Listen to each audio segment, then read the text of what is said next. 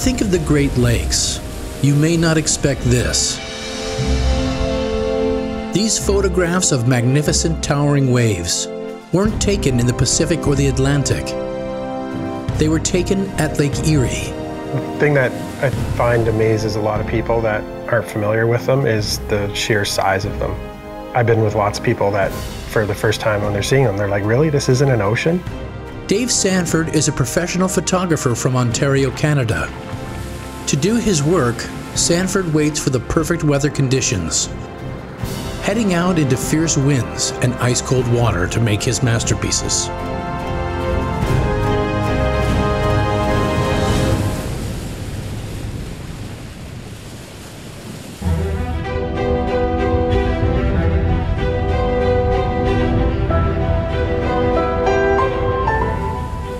Lake Erie is in the most southern part of Ontario. It's the smallest of the Great Lakes. As far as the depth goes, it's the shallowest by far. Being a large lake, but relatively shallow compared to the other Great Lakes, creates unique wave conditions. The waves on Lake Erie tend to be closer together, with a lot more of the violence on the white water on top. There's a lot of people that have lost their lives on Lake Erie. There's been estimated somewhere over 8,000 shipwrecks on Lake Erie over the years. At her worst, Lake Erie can be murderous. In fact, when she's murderous, we call her a widowmaker.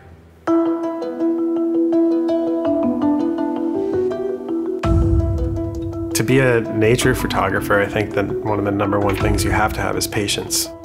The first wave photo that I posted from Lake Erie, I came home that night and I posted an image, and right away the number of comments on it, it was crazy compared to what I normally would get, and the number of likes.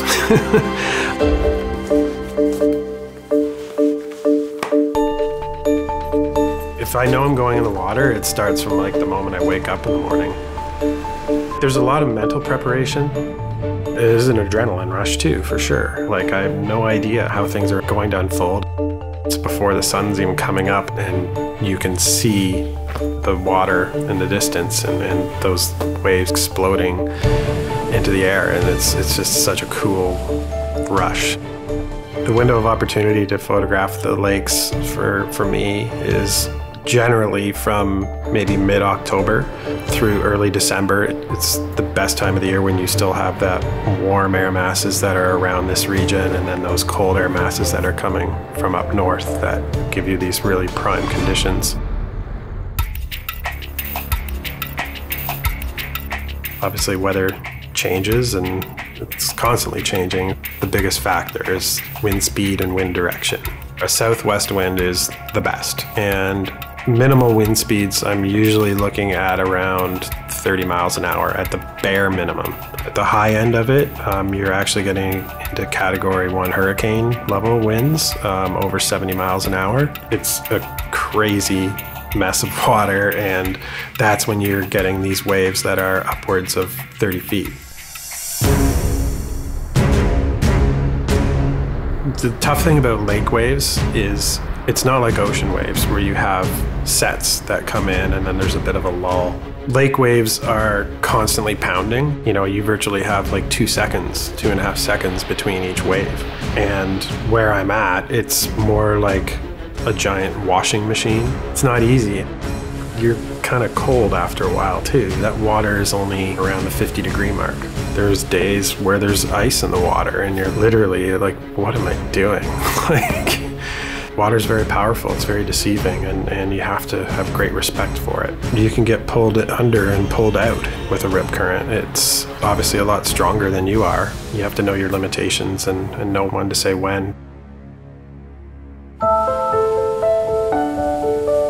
The waves that are generated from this refraction off the pier, those are the waves that I'm photographing, where you have, you know, 2 masses of water, 2 waves that are moving in opposite directions that are meeting and colliding, and they'll hit and they twist and they turn, and it's a phenomenal thing to see.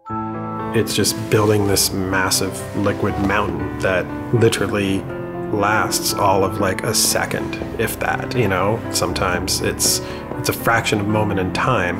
And that's one of the things that I love, is the challenge of capturing that moment. Dave Sandford's Liquid Mountain photographs have appeared in several online publications, including the Washington Post.